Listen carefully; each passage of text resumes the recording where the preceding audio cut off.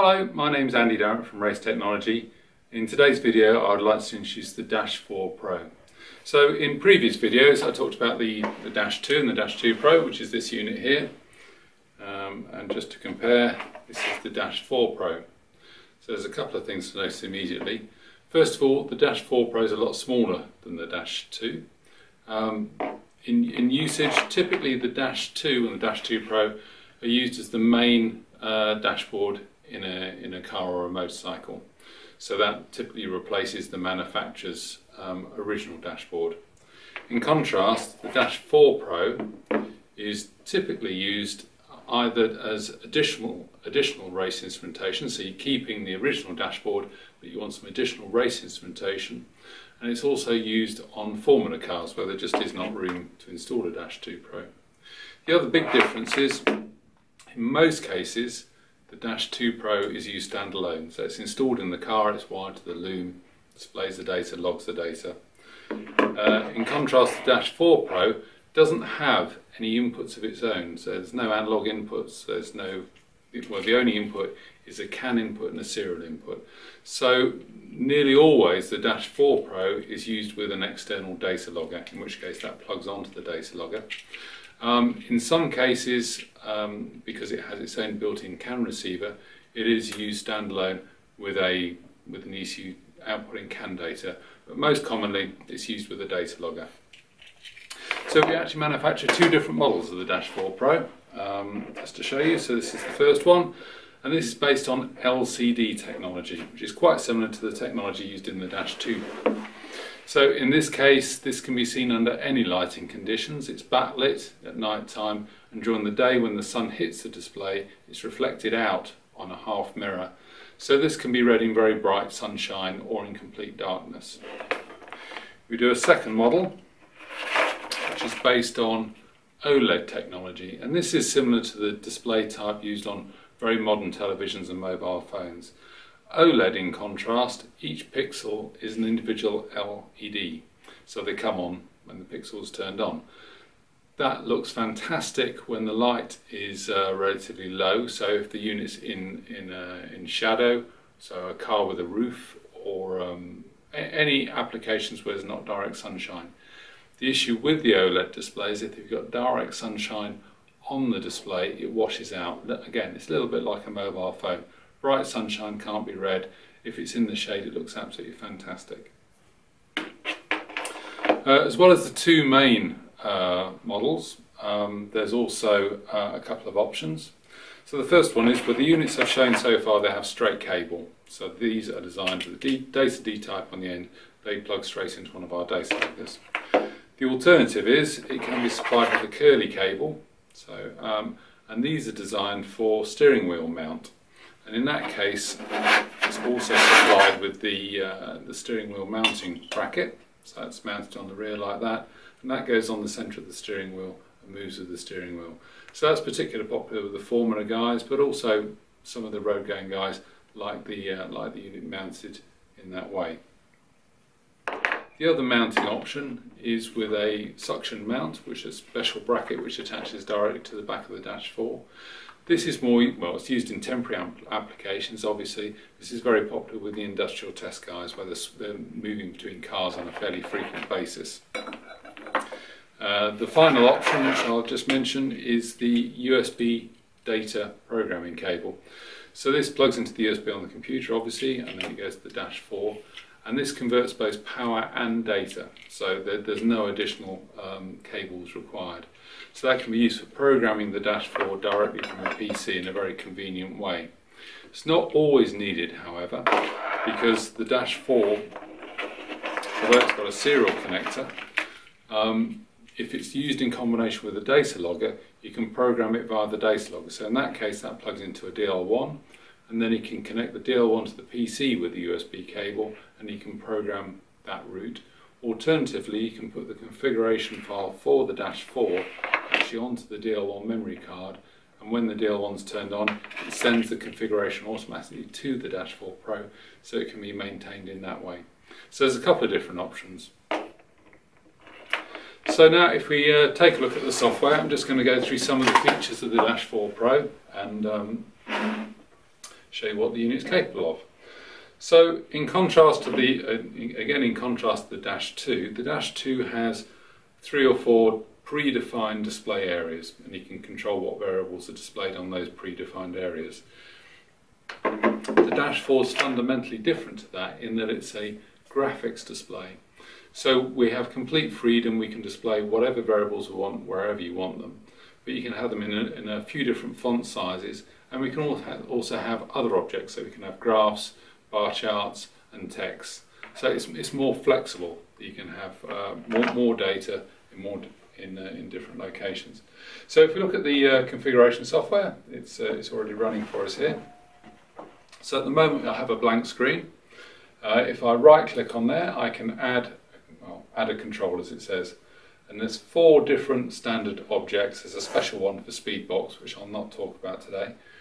But if we start off with the numerical display, it's probably the most common control. So add one there, and we can choose which variable we wish to display. So that could be ECU data, could be a temperature from an analog sensor via the data logger, it could be a CAN variable. So there's all sorts, or it could be lap timing or anything. So we select a variable, and then we select what size of font, and that goes all the way from tiny, so medium's probably the most common, right up to extra large, where a single line of text fills the whole screen. So extra large typically used for warnings, when things go wrong, really important stuff.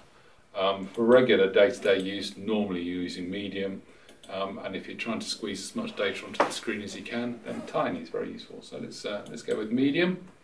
And then we can set up things like number of decimal places, number of leading digits, how often it's updated. So default is 10 Hertz. 10 Hertz, make sure it's quite a reactive display, but maybe changing a little bit too quickly in some applications. So it can be quite useful to turn that down. 2 Hertz, that means you can actually read the individual numbers as they come up. So say OK to that, and then we can move it around and position it. And we can have lots of those, so just pop another one on, so yeah, we can have another one there, that's in slightly smaller font. The next control object, we've got some graphs, and again we just simply pick a variable, the update rate, and we can control how the scaling's done on those as well. We can add those, and again we can change the size and the location of those. Next one is the bar chart. So a very typical application would be using a bar chart to look at acceleration levels. So we could have a manual scale, just for an example. So if we put -2, so that's like a typical maximum braking G-force on a race car, up to 0. Okay, and maybe we want to pop that all the way across the top.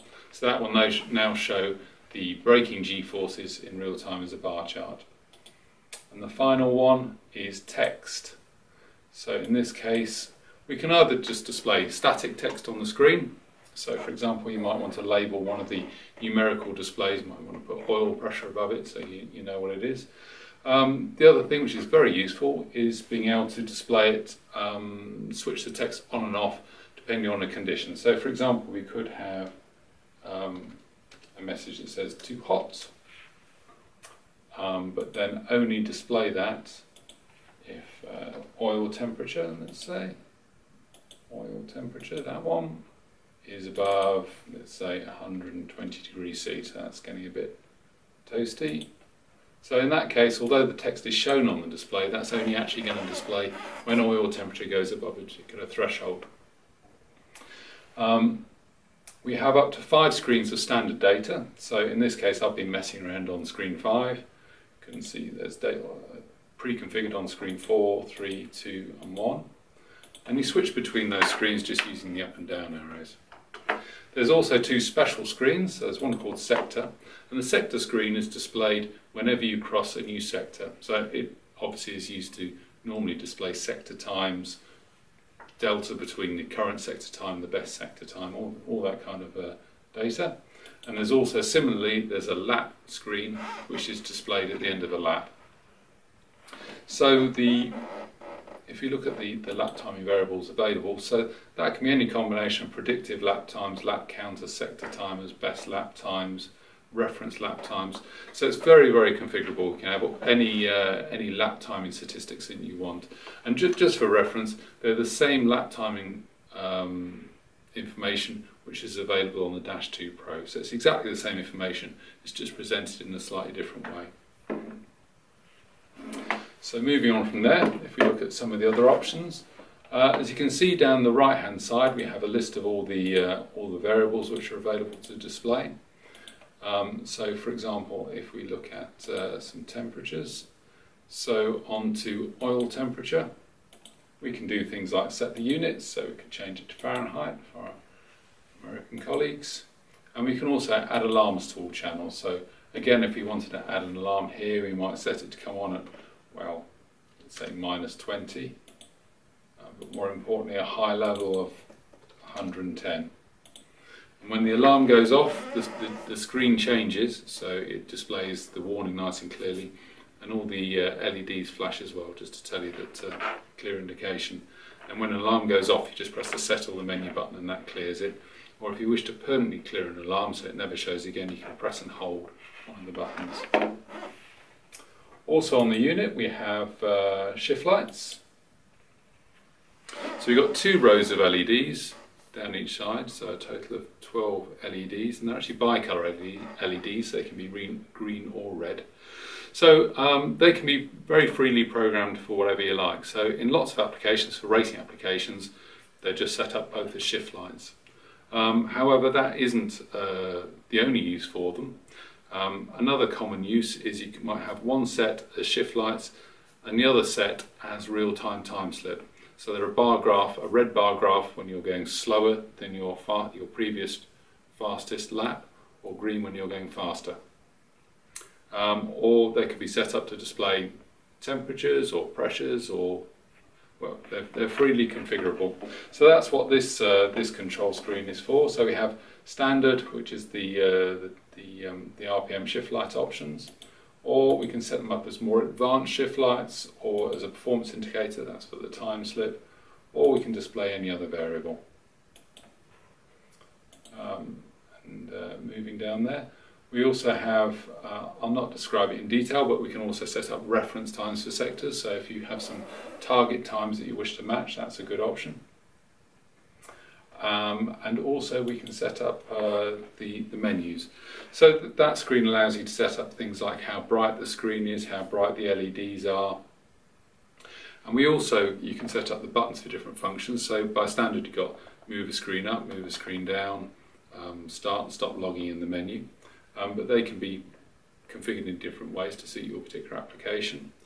It also has a very comprehensive performance monitoring section. So if this is connected to a data logger, then that allows you to use the display for quarter mile timing, acceleration timing, brake timing, and some other performance functions. So that's actually quite a popular one with magazine testing. Okay, I think that's probably all I'd like to say about the DASH4PRO. It was just an introduction to the unit. I'll be doing some more videos in the future about how to configure the unit in more detail, but hopefully that gave you some idea of the capabilities. Thank you very much. Cheers. Bye.